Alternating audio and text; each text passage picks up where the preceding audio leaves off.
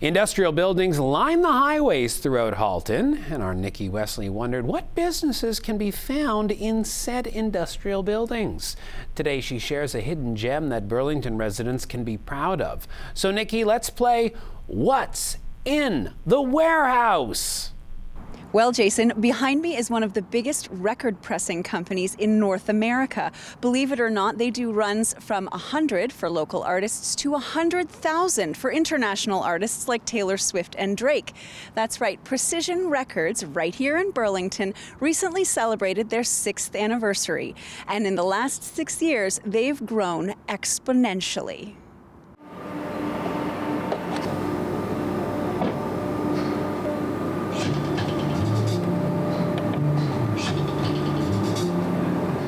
When we joined the market, the record industry was pretty hot. I mean, people had talked about the vinyl revival since 2008.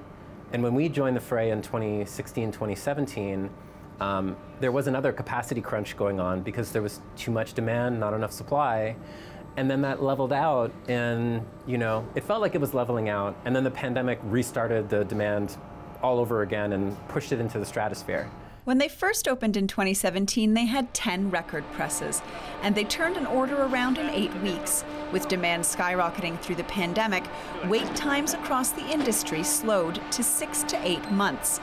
Precision added to their presses through the beginning of the pandemic, trying to get customers' orders completed faster. 2 every couple of months, and so it was a gradual process to get us to 35. They now make 75,000 records a day. The process all starts with making negatives with the complete album on 2 metal plates. We'll take those metal plates, one for A, one for B. We'll put them on the press.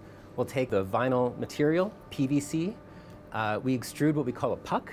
So we'll have this little hockey puck looking guy. We'll put that on the press. The stampers are on top and bottom. And as the molds close, steam rushes in, expands the puck, turns it into a record. Cold water comes in to solidify it. When it comes out of the press, you then have a pressed record. The first record that comes off the press in a run gets listened to from beginning to end for quality control. Then, after the records are cooled for a period of 12 to 24 hours, they go to the Oakville location where they're sleeved. So they're put into white sleeves or printed sleeves. There's a second visual check there to, again, weed out any records that don't meet our standards. From there, they get packaged with all the print that we make at our Toronto location, and shipped off to customers around the world. The manual presses you just saw in action, paired with Precision Record Pressing's 48 color choices, allow musicians to customize the look for a truly unique record.